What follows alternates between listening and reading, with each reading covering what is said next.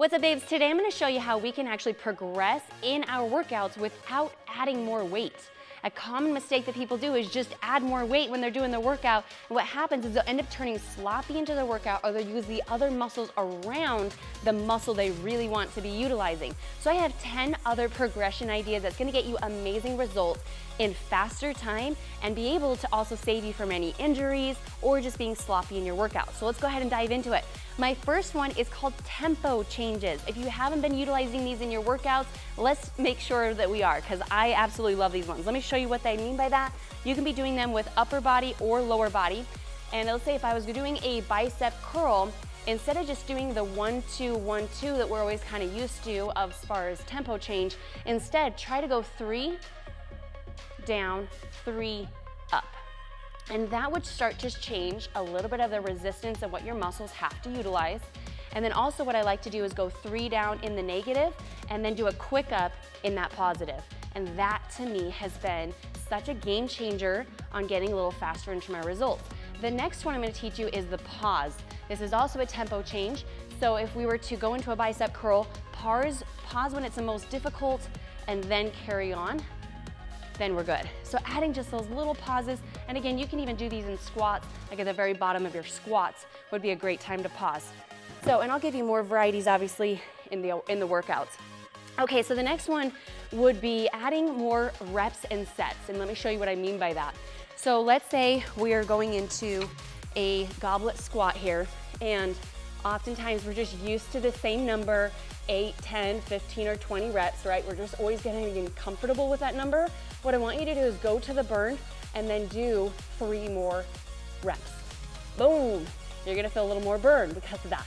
The other alternative too is in your sets. So if you're used to doing, commonly, we're reading it all over people's workout plans, do 3 sets. Well, I'm gonna tell you to take it to 4.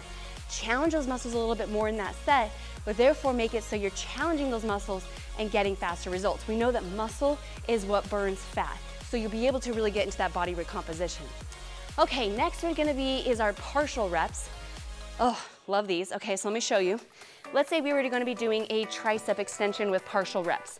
So we're used to doing the full range of motion here, but now it's at a partial. What that looks like is we're gonna go all the way back, halfway down, back again, and then back to beginning. So start, end, halfway, end, and back. Adding either a 4th or a half into those workouts, girl, you'll thank me later. All right, next one is going to be our training and effective range of motion. Why I really like this one is because I was doing it wrong for decades and had no idea. So let me show you what I mean by this. When you're going into your guys' squats, we've been taught to go all the way to the top and then squeeze our glutes up at the top. No, no, no, no, no. I learned from a hip master. It talked about what that's doing is it's actually impinging into your hips, because in the socket, you're just pushing that hip up into there, which causes hip impingements and a lot of unflexibility in your hips later, and we don't want that pain. So my recommendation of training in your effective range of motion is going down and then stopping to where you're gonna lose that glute activation. I'm still activating, so then drop back down. And that to me, when you talk about burn, girl, I'm gonna take you to another level of burn, promise. Okay, next one is going to be, let's see, so single leg, so isolation exercises are gonna be phenomenal. Now, if you have been kind of just incorporating compound workouts, they're great, but now add compound with an isolation exercise. Let me show you what I mean by that. So I'm gonna show you squats, for example, because we all know those are pretty simple. So in our squat, go ahead and take a look at my feet here. So what I'm gonna do is set my feet up like I normally do in my squat, but this time I'm gonna go ahead and lift my heel. Notice that the shift of my midline center of my body did not change. All you're doing is lifting that heel, and then as you go into your squat, you're gonna be utilizing this other leg. This one here is just holding you to balance and just make it so that you're stable, but this leg is now taking all the heat, all the burn. Therefore, again, gonna be able to start changing up your workouts and making you progress without adding weight into your workout. If anything, you'll even drop down on some weight to even do some of those.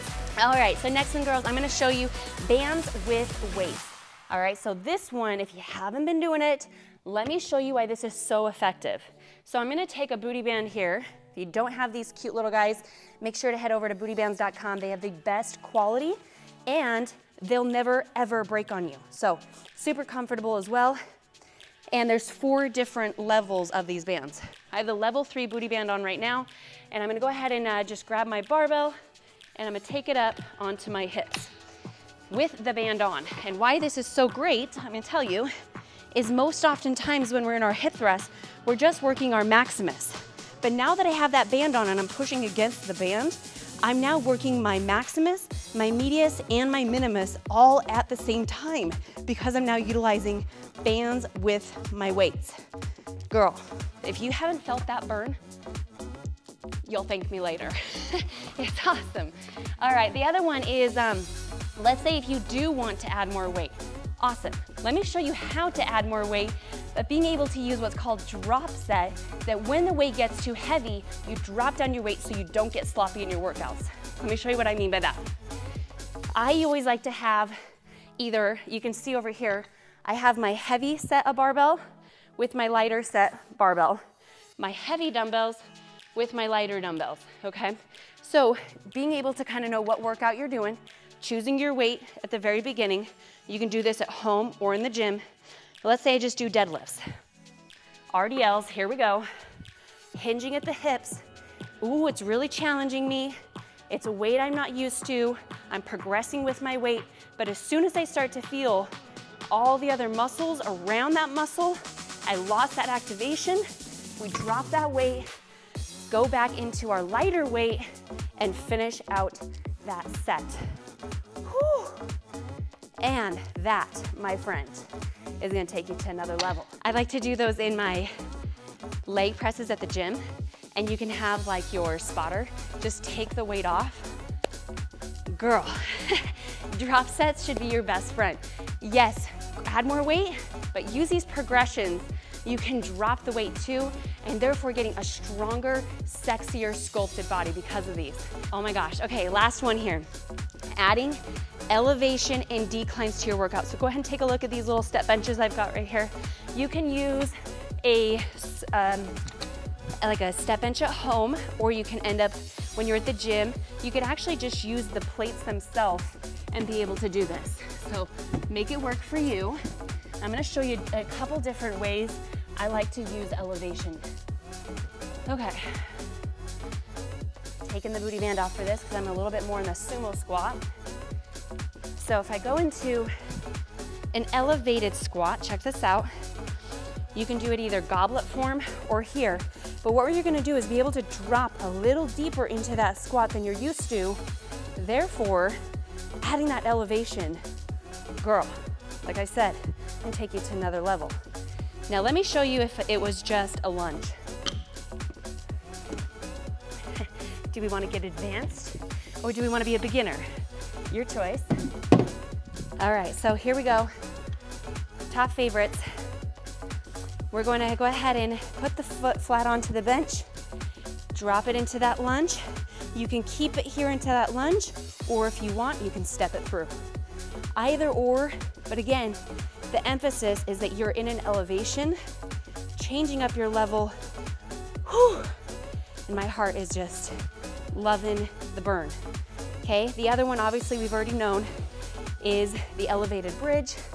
You can definitely put more weight onto your hips for this, but for demonstration purposes, keeping the feet flat onto the bench, digging the heels, lifting the hips with that weight, and pushing through.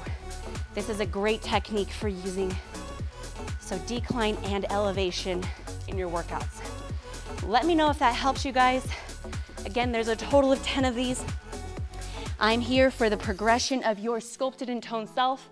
I absolutely loving help sculpt and tone women that are over 30 years of age because there's a science behind it and I got the tricks for you. Lots of love, have an amazing one, and I'll see you in the next video.